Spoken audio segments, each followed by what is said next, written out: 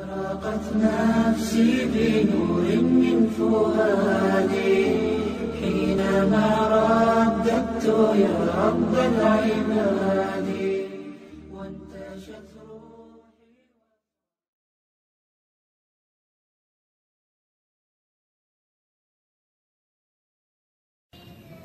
Okay, quickly. What does the Quran ask of the believers? From the Quran's many exhortations and its descriptions of acts and types of individuals loved by God, it's not difficult to compose a partial list of things that the Quran wants us to do, which it calls good deeds, time and time again. To believe in God, to have faith in God, to have a relationship with God, and to do good. So what does it describe as these good deeds? Well, as I read through the Quran, it says that, can I take this away? Remember, intellect, choice, suffering. It says we should show compassion. Show compassion. We should be merciful. I have the references here, but just excuse me, I'm not going to list them all, I'm running out of time. We should be forgiving. Forgive others. We should be just. We should protect the weak and defend the oppressed. Defend the oppressed. We should seek knowledge and wisdom. Knowledge, wisdom. Bear with me, ladies and gentlemen. We should be generous, truthful, and we should be peaceful. And we should love our fellow man. Love others. I'll just give you one verse because I know we're running out of time, Madam Speaker. Truly those who believe and do good will the most merciful endow with love. And to this end we have made this scripture easy to understand in your own tongue, so that you might convey a glad tiding to the God-conscious and warn those given to contention. So, to this end we have made this easy to understand, so that we'll learn to love others. Okay, that's all I'll say about that. I would like to say a lot more, but I don't have time. Now, what does the Quran tell us about God? You have to realize I'm just about through with the Quran here, on my first time reading it. And now I was really caught. I searched my head. What does the Quran tell us about God? It tells us nothing could be compared to Him. That He's outside anything that we may compare to. That our definitions do not encompass Him. That our reason cannot comprehend Him. That He is transcendent and we are finite. That He is immortal. He transcends time and space and we are bound by it. That He is immortal, we are mortal. He is uncorporeal, we are corporeal. That we have no way of comparing ourselves to Him. Nothing could be compared to Him. I thought, oh my God, I'm so close and yet so far. Because I'll never understand the essential link between us and God and why these three things fit into place. Because the Quran tells us that we could never really quite understand God. Or at least that's the way I thought. And so I put down the Quran when I had finished it. And much to my dismay, I was honestly disappointed because I thought the author made a brilliant try. But he never quite made it. And so I was sitting in front of, about 3-4 weeks later, I was sitting in Diamond Heights in my apartment watching a football game, I think it was. And you know, sometimes things just slip into your minds when you least expect them. And I'm sitting there watching it, and all of a sudden into my mind came a thought. And I said, wait a minute. The Quran does tell us so much about God. It tells us again and again and again, but somehow I just missed it. Just skimmed over it every single time. Because if you turn to almost any page, if you turn to the beginning of any surah, you could see time and time again essential information about God that I just thought was sort of a literary device, something to make it just sound more beautiful. Because if you turn to the beginning of any surah, you'll see the words Bismillahir Rahmanir Rahim, in the name of God, the most merciful, the most compassionate.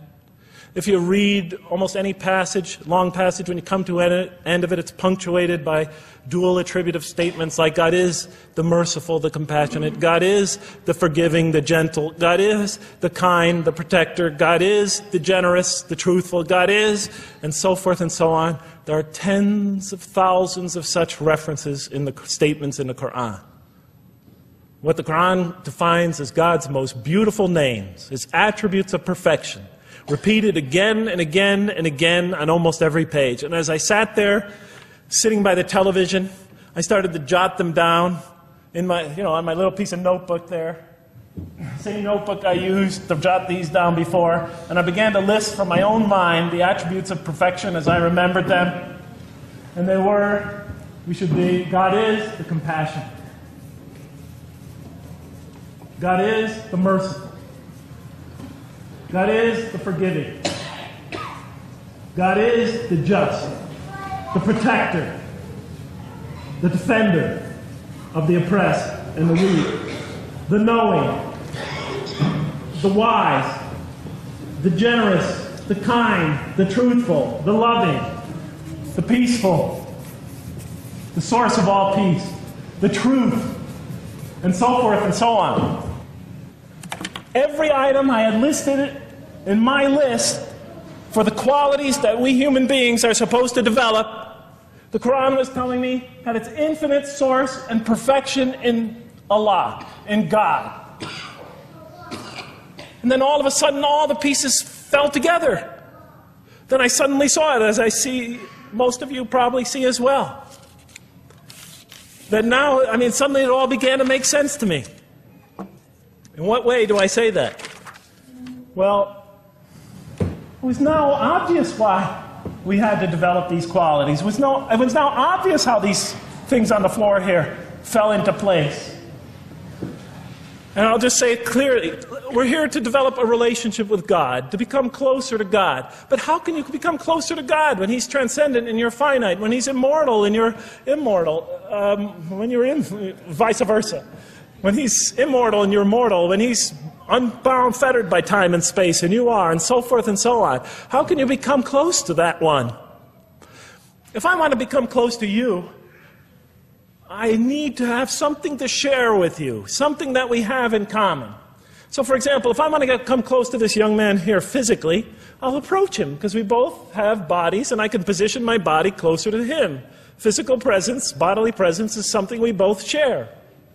If I want to become closer to that gentleman back there, if I want to become closer to him intellectually, I'll reason with him so we will have a convergence of minds, because we both possess reason. If I want to become closer to one of my sisters on this side emotionally, I'll try to appeal to their sentiments, because we both share feelings and similar types of experiences that generate those feelings. But how does one become closer to God?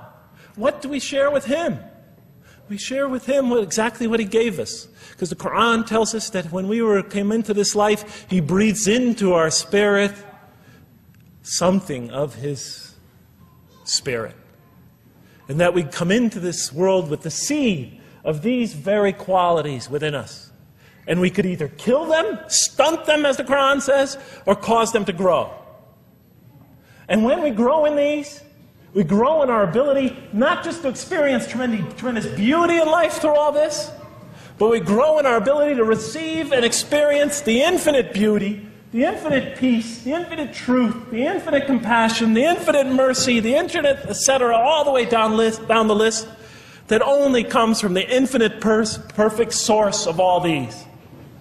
The more we grow in mercy, the more we grow in our ability to receive and experience in this life and in the next, to an infinitely greater degree, the mercy of God. The more we grow in compassion, the more we grow in our ability to receive and experience God's compassion in this life, through prayer and through ritual and through contemplation and through other experience of others. And of course, infinitely more in the next life, the compassion of God. The more we grow in our truthfulness, the more we grow in our ability to experience God, the truth, because all truth comes from God.